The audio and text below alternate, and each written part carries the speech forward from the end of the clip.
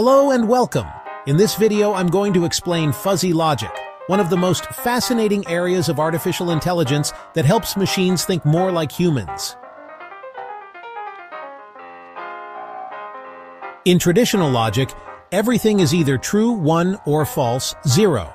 For example, if the temperature is 30 degrees Celsius, we say it's hot. If it's 15 degrees Celsius, we say it's cold. But real life isn't always black and white. What about 25 degrees Celsius? Is it hot or cold? Actually, it's somewhere in between, maybe warm. This is where fuzzy logic comes in. In fuzzy logic, values are not just 0 or 1. They can be anywhere between 0 and 1, meaning something can be partially true and partially false at the same time. Fuzzy sets. An element can belong to a set partially.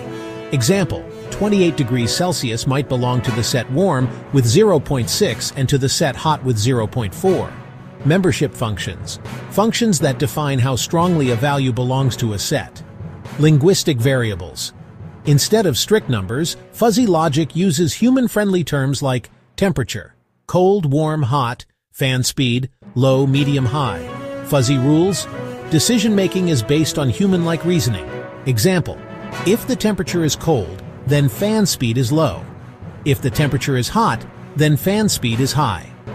Defuzzification, the final step where fuzzy results are converted into a crisp value.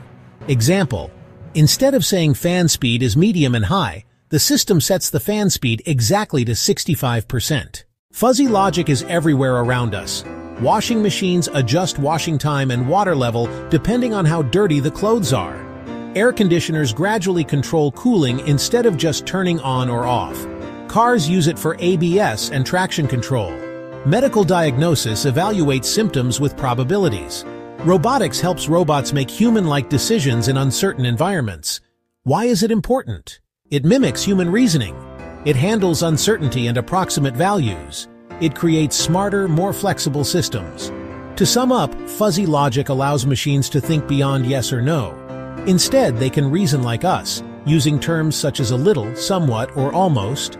That's why it's a key part of modern AI and everyday smart devices. Please don't forget to subscribe to our channel.